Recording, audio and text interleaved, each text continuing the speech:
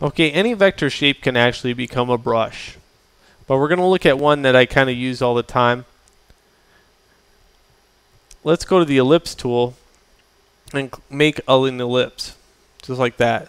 The ellipse, I need to actually fill it with some black, and I need the outside not to be filled, just the inside. Okay, these are rounded by default, but if I want to taper them out, I can use this tool over here called the Convert Anchor Point tool.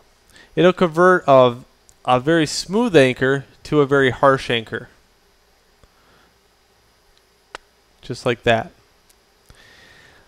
Now, go back to the black arrow, and in my stroke palette, what I could do is set this to a miter, and I can up that miter ratio. That way when I shrink it down, which I'm going to do,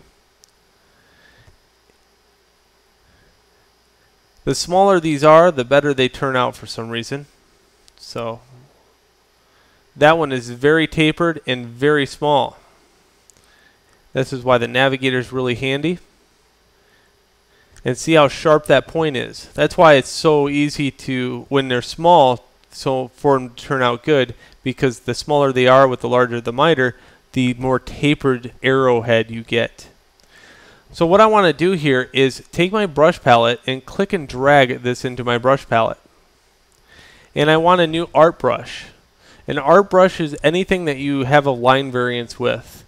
So it's clicking from point A to B, dragging across, and have one fluent line. Scattered is like leaves.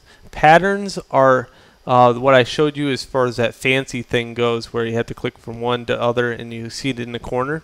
So art brush. Okay, now I'm going to say proportional. And if you're left or right-handed, you might want to try this stuff, the direction at which you draw the stroke. I'm going to choose to draw it from left to right, so this is what it's going to look like, and this is going to be my ink brush. Okay, also I could flip these around, but it doesn't do you very much good because they're both symmetrical, and I'm going to hit OK. Alright, so now click anywhere first using the black arrow, then click on the brush, have this highlighted, and go ahead and click and drag. This is what you're going to get. Okay? And you're seeing this really weird thing occur right here. See it? How it points off? So let's look at what happened, why it does this. So click and marquee select them and delete it, and go back into your shape. Remember when I said make sure the outline isn't black? I did it. I put it in there anyway to show you what it does. It makes that hook. So this time, let's kind of look at it this way. Let's make no outline, then go back to the brush palette and click and drag this new shape in there. It's an art brush, and it's art brush 2 maybe. Okay, now click anywhere and click the brush with the new one, and you can find out that it actually works out really well. And you get this nice cool tapered brush, and it will follow the same fact that, you know, the smaller the brush, using the plus and minus, it works a little differently with these brushes, however. So it all depends how small you got the original.